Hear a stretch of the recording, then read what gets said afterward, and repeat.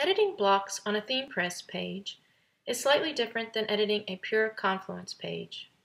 In ThemePress, you focus on a particular block you want to edit.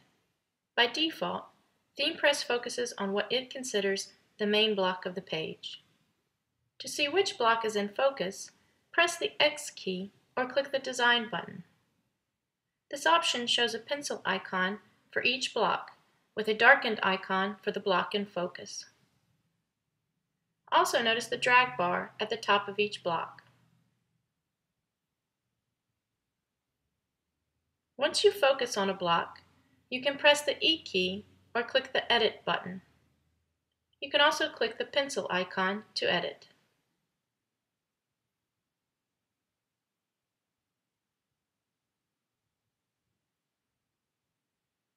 To change the block in focus, press the F key for Next.